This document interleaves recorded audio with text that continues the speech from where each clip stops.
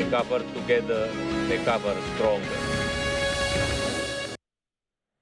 Well, the Indonesian government are intensifying their efforts on a digital-based one data system or e-government in every region in Indonesia by building a super app that will increase the effectiveness and efficiency in different departments such as the government's budgets. The push for this system of data digitization is in line with President Joko Widodo's G20 vision this year to actualize a digital ecosystem that is inclusive and that will empower Indonesian citizens and is also sustainable. The Indonesian government plans to formulate a one data government policy, or commonly referred to as e-government. This policy plan is also in line with President Joko Widodo's G20 vision to actualize a digital ecosystem that is inclusive, reaching even the most remote regions in Indonesia. During Leaders' Talk in Indonesia's Digital Economy Festival, Minister of Finance Sri Mulyani has said that the progress of digitization within the government has been running effectively.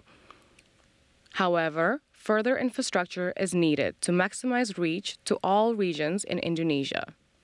E-government has made work within the government much more effective and coordinated, from the work system to the fruition of programs initiated by the government.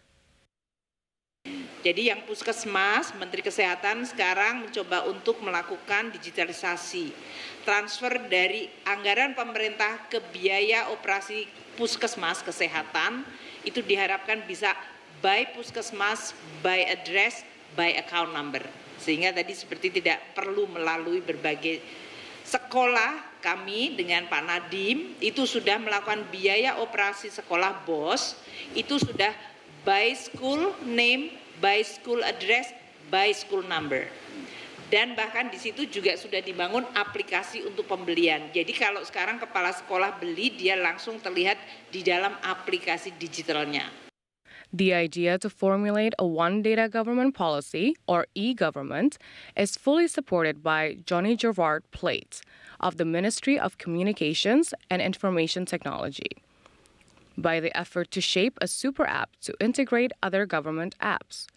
Right now, different sectors in the government have their own respective apps.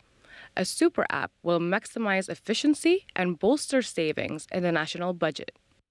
Pemerintah saja menggunakan 24.400 aplikasi, tidak efisien, bekerja sendiri-sendiri. Bahkan di setiap kementerian, lembaga atau pemerintah daerah masing-masing mempunyai aplikasi yang berbeda-beda di setiap subunitnya. Sangat tidak efisien. Sehingga kita harus menata ulang menghasilkan satu super aplikasi Indonesia. Paling tidak hanya cukup 8 aplikasi yang terintegrasi yang memudahkan komunikasi. Ini sedang kita siapkan dalam roadmap Kominfo. In formulating this one data government policy, the safety factor is also highlighted. Not only that, but they will also need to form a group of digital talents to take on this project.